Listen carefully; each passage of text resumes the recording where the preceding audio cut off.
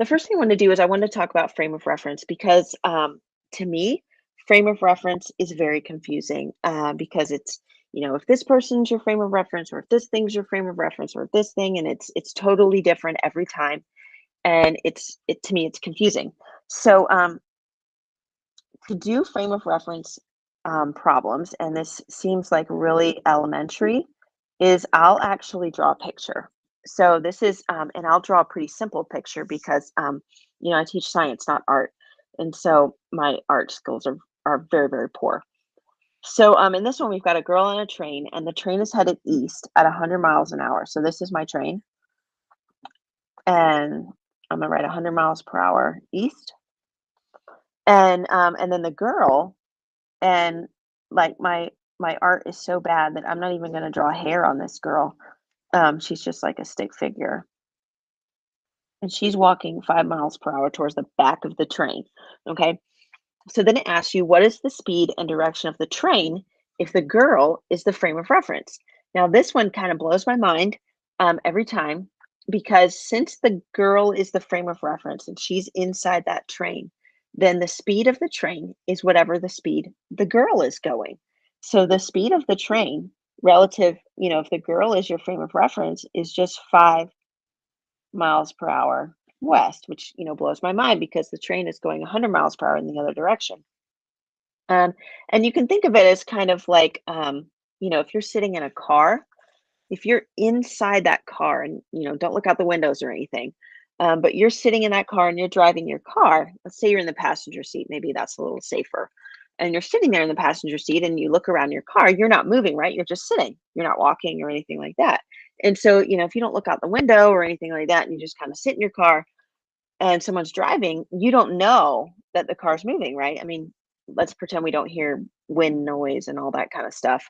Um, your velocity is just, relative to you is zero because you're just sitting in the car, you're not moving. Now, if you were like crawling to the back of the car, to get like a book or something, and maybe you shouldn't do that while you're driving because it's not safe.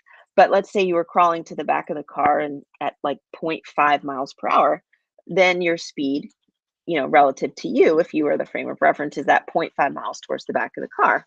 Um, so that's kind of how I have to think about it. And literally every time, every semester when we do these frame of reference problems, I actually, it's kind of silly. I have to go back and watch videos of myself explaining how to do frame of reference problems. I know that's really, really silly. Um, but that's what I have to do because I just, I forget it, and it's just, it's not the way my brain thinks it should go, but it's how physics works. So just, if you um if it kind of blows your mind too, that's okay. Um so now we're going to do another one, and we're going to use the tracks as the frame of reference. So we've still got our girl. We've got our train. It's going 100 miles per hour east. We've got our girl. She's going 5 miles per hour west, and we're using the tracks as a frame of reference, right? So these guys. And the tracks are outside the train and it's not moving. So we want to know the speed of the girl. So because the tracks are outside the train and not moving, the speed of the girl is going to be that 100 miles per hour minus the speed that she's going towards the back of the train, because that kind of like cancels out a little bit of that speed because she's walking backwards. And so, if the tracks were not an inanimate object, which they are, and they had like feelings and eyes and things like that, the tracks would think that she was going 95 miles per hour because she's going backwards, which again, that one makes a little more sense to me than the very first one, because the first one just seems weird to me. But that's kind of how that one goes. And now we'll do one more. And we're going to use two moving objects. And by the way, if you guys have questions at any point in time, just type them in the chat box, and I'll answer them. You do not have to wait to the end or anything like that, because I know when I am in class and I have questions and the teacher makes me wait to the end, by the time we get to the end, I've forgotten what my question was to begin with, or I think my question's maybe not all that important as I thought it was. And it really is important because you wouldn't have had it if if it wasn't important. So just ask it whenever you're ready, um, whenever you have a question. So now in this one, we've got two trains. We've still got the one with the girl and the 100 miles per hour and all that stuff.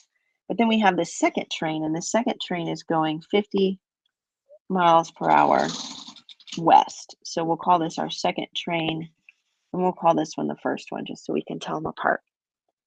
So if we're using the second train as the frame of reference, we want to know what's the speed of the first train. Okay.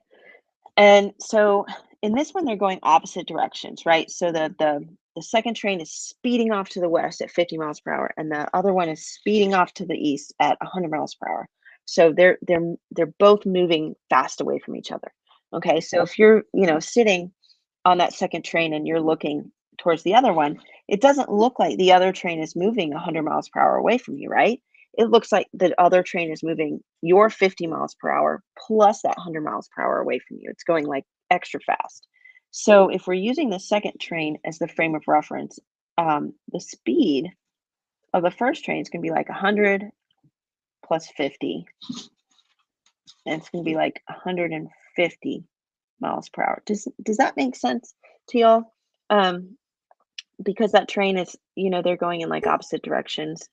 Okay. Okay, good. Um, so that's kind of these frame of reference problems. Okay, good, good, good. I'm glad it's making sense. That's kind of how we do these frame of reference. I wanted to do a couple different examples of those because they're weird. And like I said, um, they kind of blow my mind.